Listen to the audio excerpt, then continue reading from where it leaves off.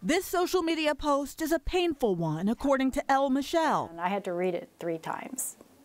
Am I really seeing this? She's Issaquah School District's communications director, and Sunday night she learned about it. We've blurred the faces in this photo that shows a female student asking a male student to a school dance by saying, "If I was black, I'd be picking cotton, but instead I pick you." It was awful. It was appalling. I think the most immediate thing on our minds was just saying, this is not okay.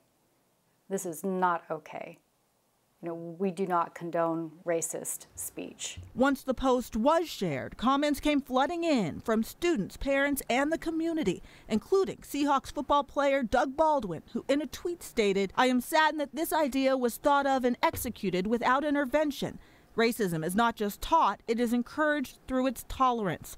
Let's take this as a reminder not only to be more empathetic, but to hold each other more accountable." It's really sad. At worst, it's malicious and mean, and at best, it's ignorant. And either way, we need to change that. Representative Lillian Ortiz Self is one of the sponsors of House Bill 1314, calling for ethnic studies in public schools, grades 7 through 12.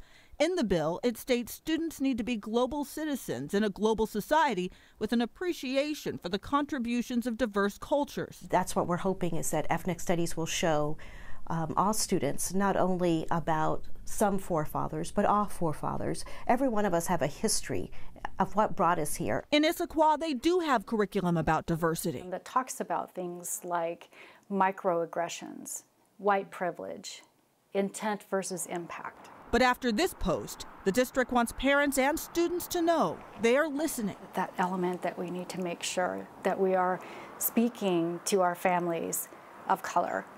What is your student experiencing?